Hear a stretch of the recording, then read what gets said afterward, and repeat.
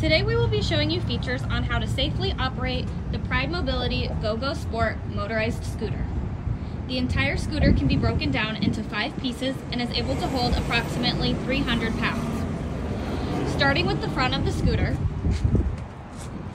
there is an adjustment knob that rotates, allowing the handlebars to raise or lower. It also allows them to come closer towards you or further away, depending on your preference.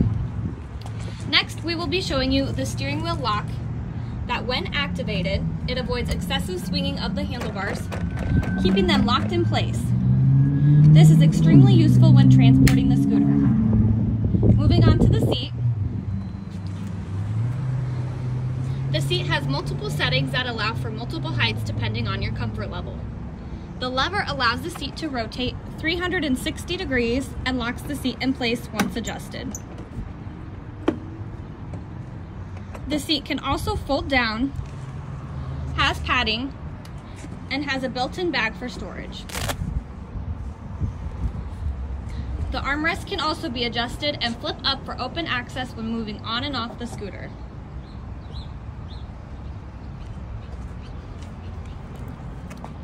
There is a yellow switch lever towards the back of the scooter which has 2 settings, neutral and drive.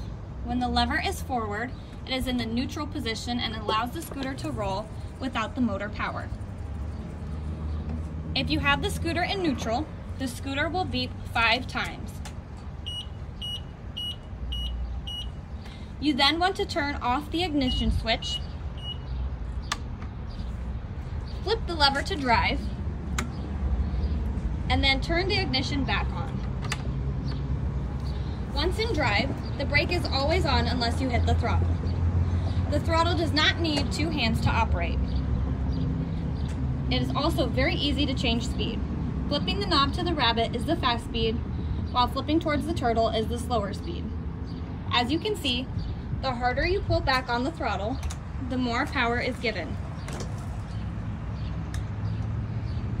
If you barely pull on the throttle, you will be at a slow crawl.